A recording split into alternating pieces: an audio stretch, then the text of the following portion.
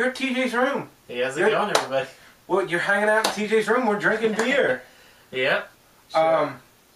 We've got a new beer for you guys. It is called No Apologies. Yeah, and it's a double IPA. Okay. It's actually from the Blue Point Brewing Company.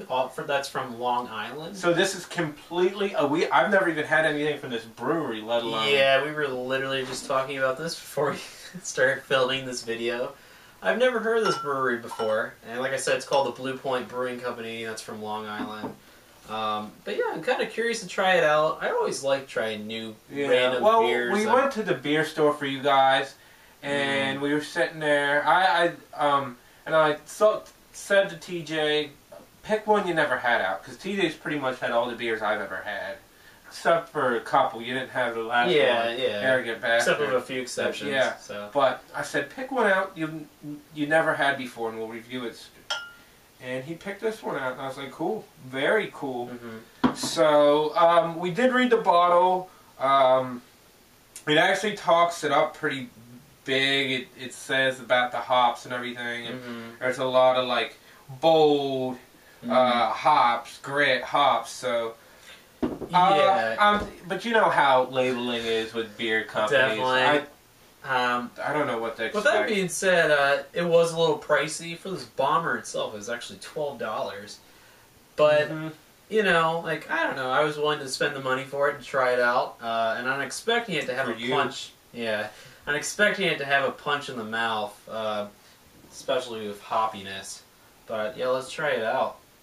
I'm getting, like, a roasted coffee, if you will.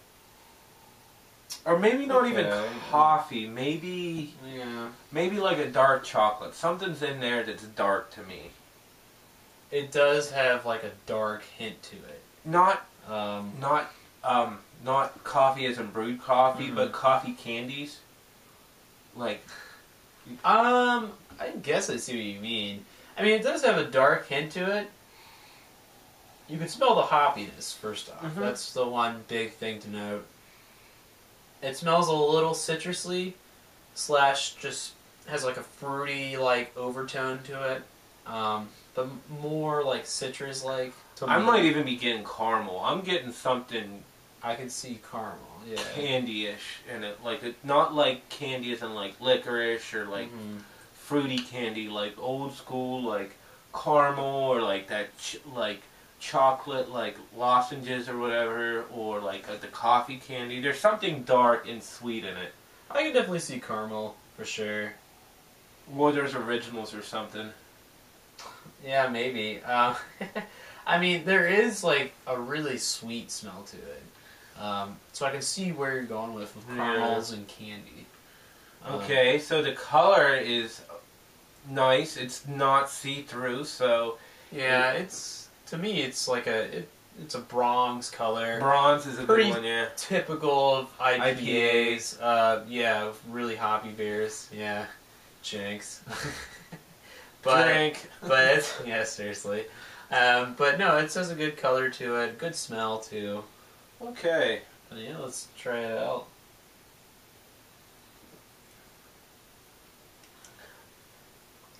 Oh. Okay.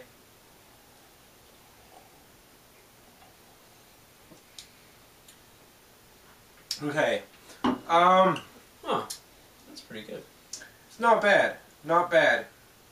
I think that it doesn't match what it says on the bottle. It doesn't? But it is good. But I still like it though, yeah. I was waiting for, I know we use this term a lot, but like kick in your mouth hops. It was like, oh, hops. Were the beer. Yeah. Well, yeah, I mean, I literally said before we started drinking it, like, I was, expecting it to, like, really stand out with its hoppiness. And it does to some extent. I don't want to, like, belittle the beer, but I've had hop here before, I'll say that much. But it has a very smooth taste to it. It is. It's good. And the hops are there. There is a flavor of hops, which I like. It's really good. Yeah, it's really smooth, and it does have a unique taste to it. It's pretty similar to the Bastard Ale we did on another video. So check that video out as well. Yeah, or check all of my videos out. Yeah. Yeah, it's very unique. Also, we forgot to mention it's at 10% alcohol. So it's pretty strong, and you can't really taste that amount of alcohol. Okay, too. So here's my question for you, smooth. TJ. Was it worth the $12? That is a good question. Probably not. No. Yeah. I actually did know it was worth that amount of money whenever I first bought it. It wasn't until I was up at the cash register paying for it that I was informed that it was $12. It's a good beer. I'll give it that. It has a unique taste to it, but you can get much better. Yeah. I mean, for much cheaper. Bombers, they're typically in the $9 to about $13 range. So, well, so I kind of have this is my thing, is it's not bad, it's not gross, it's good tasting.